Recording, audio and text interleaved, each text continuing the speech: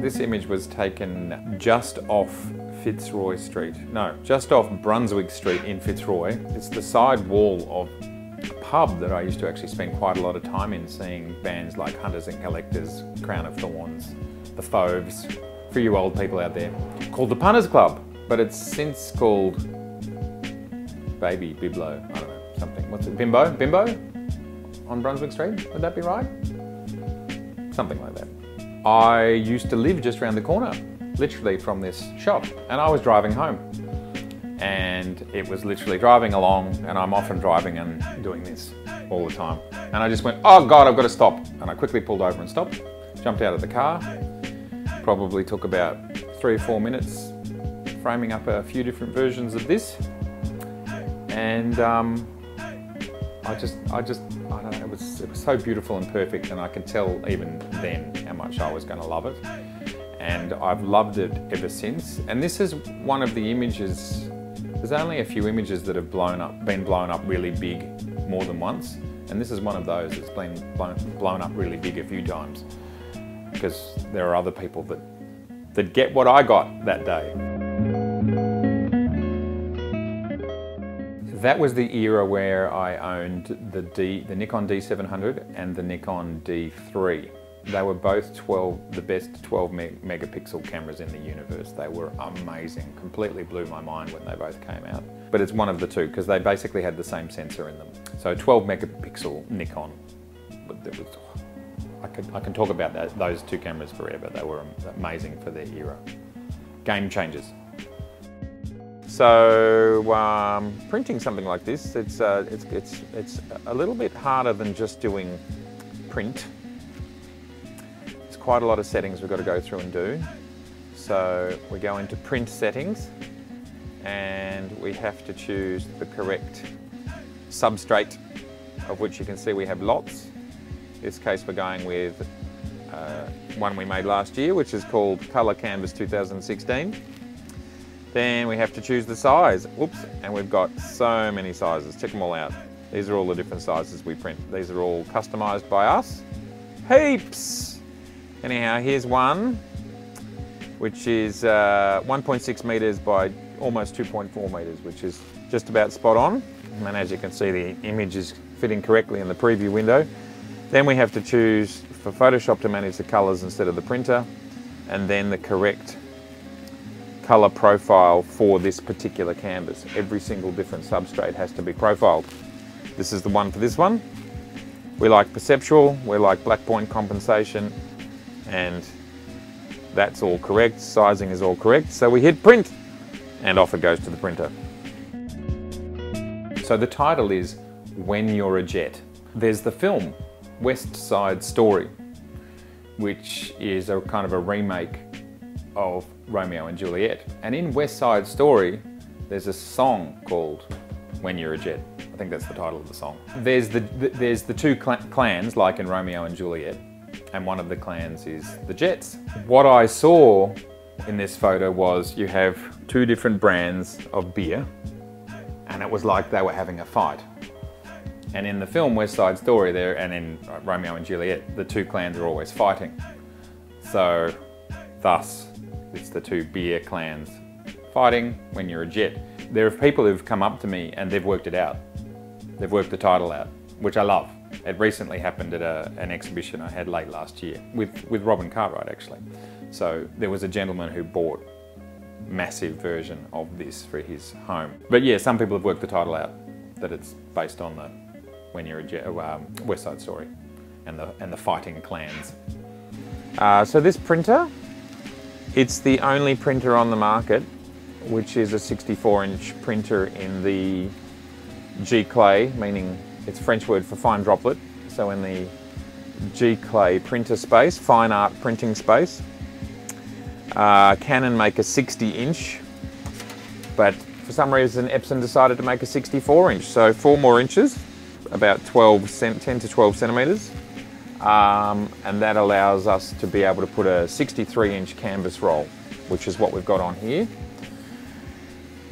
And that way we can do 1.5 metre canvases and still have the wrap, whereas with a 60-inch you can't do that. Epson rate the archivalness of these prints for colour 150 years and black and white over 200 years, which is just, and what that means is, as long as they're correct, they're stored correctly, the colours will not even start to change colour for that long, 150 years. And then they might go for another 150 years. Might be 300 years before they fade away completely. So it's good stuff. In all honesty, it's hard to say why one likes something. You know, you and I, we might go into a shoe shop and you and I, we're drawn to completely different shoes. The reason I'm saying that is not because I can see it and you can't. The reason I'm saying that is sometimes I don't know.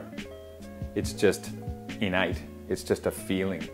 And often with these sorts of things, and this has happened before that I'm driving along and I get a split second, like it's just, that's it. And I know I've got to stop. And then I can break it down after the fact. Like I can tell you now after the fact probably what excited me, but I can't really answer the question as to why I knew in that split second, if that makes any sense. But I would have seen the textures. The sunlight was on it, so the textures are exaggerated because every little ripple, every little thing that sits out creates a tiny little shadow which gives it depth.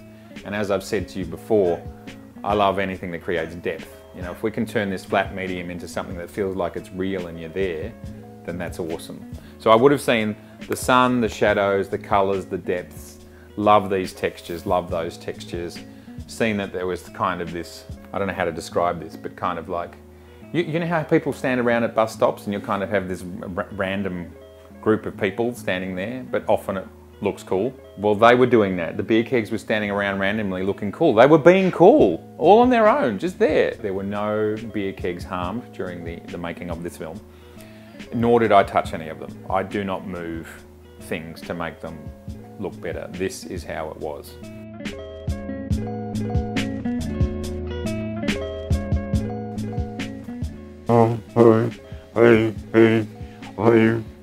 Look.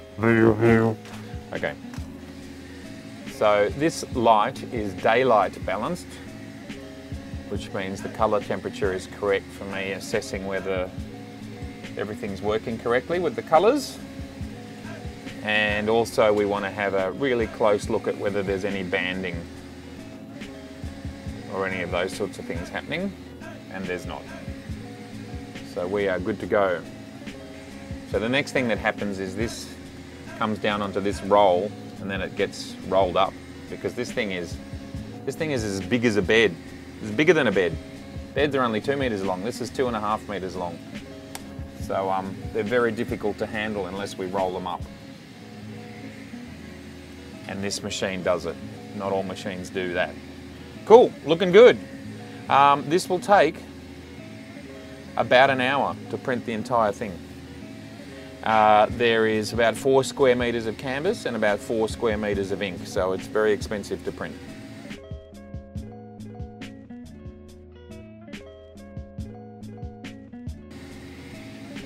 There we go. Lovely! I think as a photographer it's a really important, it's a super important skill to always be looking. I know that sounds stupid, but in another video that you two can watch, we talk about the fact as to what inspires me, and it's the world that inspires me rather than me having a vision that I'm trying to fulfill. Now, if I had a vision I was trying to fulfill, I'd be looking for that vision. I wouldn't have seen it because it's not there, is it? Because it's something else, and I would have driven past. So my world is about interpreting the world and not interpreting some other vision. So that's what stopped me, is that I knew that this was a beautiful still life. Straight away it was like, oh, that's all perfect. What I have to do is go, all right, well, what's the focal length? So how much do you zoom? Because you've got all those choices. Where do you stand? I could stand further away or closer. You know, I could have just grabbed this bit or... So there's all these choices about balance. You know, what's the right spot for this? Where should this be? And Should they be, you know, there's all these choices that then you make while you're standing there to create, for me, what is that balanced, perfect frame. It was a still life sitting there waiting to be captured. So here I am in my very sexy laminating gear. For my eyes. Okay. All right, we're good to go.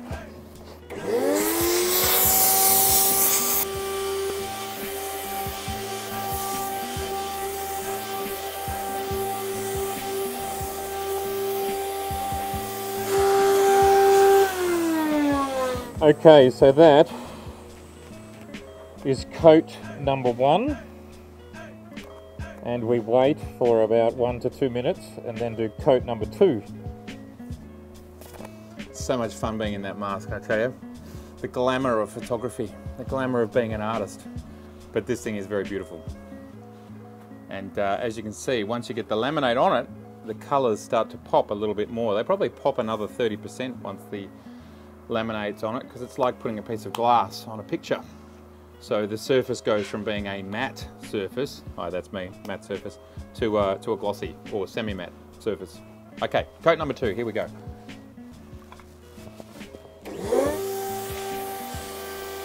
So this time we do it in the opposite direction to create an even surface. And I don't know why I sound like Jeremy Clarkson from Top Gear, but I do. Maybe he's always talking like he's in a mask. Or maybe not.